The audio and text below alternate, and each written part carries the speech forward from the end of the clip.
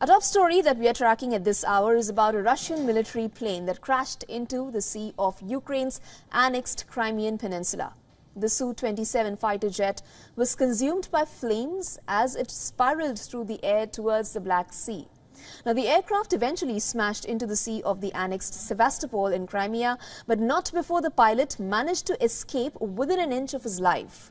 The Russian-installed governor of Crimea said that the pilot ejected and was picked up by rescuers but gave no detail about the cause of the crash.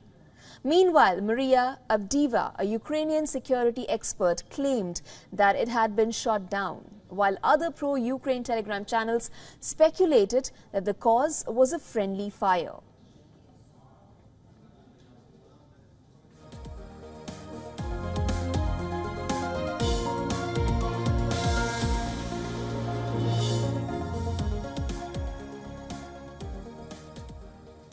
Meanwhile, Kyiv's military said that Ukrainian forces shot down 26 out of 28 attack drones launched overnight by Russia. The Air Force added that the Iranian-made drones were destroyed over parts of eastern, southern and southeastern Ukraine. Prosecutors in the eastern Kharkiv region said a restaurant, a store and offices were damaged by the debris from 3 drones. Now, while the Air Force added that Russia's overnight attack included several types of missiles, the Odessa region governor Ole Kipper said Russia carried out a separate missile strike later. However, no injuries were reported.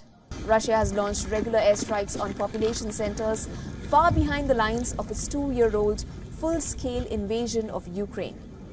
Moscow, on the other hand, claimed to have destroyed Ukrainian tanks, including one US-made tank, along with various equipment and facilities. The Russian Ministry of Defense said that in the past day, their air defense forces destroyed 131 Ukrainian drones and shot down multiple rockets.